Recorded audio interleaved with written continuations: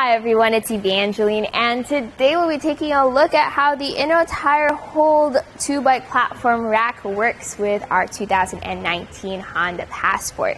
If you're looking for an in-depth review video where it talks about weight capacity, construction materials, things like that, check out our full review video on the Tire Hold page, but this is going to be a very quick summary of how it works with the car. The Honda Passport is a very practical vehicle. You have all that great cargo space, and you can carry up to 5 people with it. Now, this is going to be a very easy and practical bike rack. You got the great weight capacity for your heavy electric bikes, but you have the super easy to use arms. Now, what I did notice though is that the tilt away is not that deep of an angle. So for here on the Passport, if you're carrying a mountain bike with longer handlebars, you are going to have to tilt it away to get clearance to the hatch.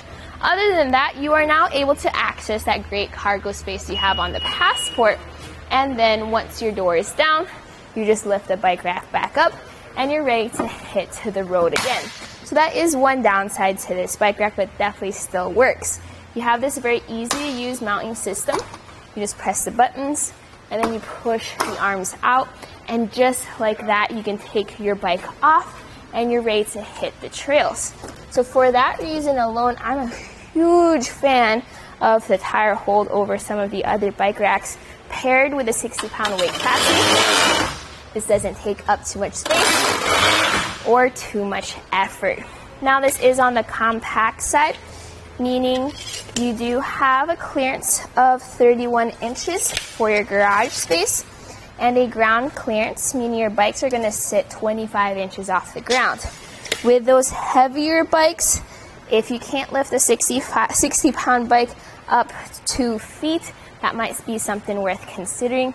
You may want to check out the Yakima on-ramp instead, which has an included ramp. This folds up like this to be a lot more portable. Downside is you won't be able to open the hatch. The pros are you can drive around town without taking up too much space. This does require a hitch on your Passport. You can use this with an 1.25-inch hitch. You can also use it with a 2-inch hitch receiver. Make sure to pick one up if your Honda Passport does not have one already. We have them here at eTrailer. All in all, it's a great pairing with the Passport. You just saw how quick and easy that whole process was. You also have full visibility through your rear window. You will lose a little bit of your view through your rear view camera though, but you can drive around with it in the down position. Definitely checks off most of those boxes.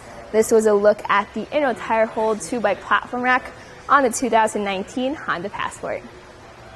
Here on our test course, we'll start by going through the slalom. This is going to show us the side-to-side action. This simulates turning corners or evasively maneuvering.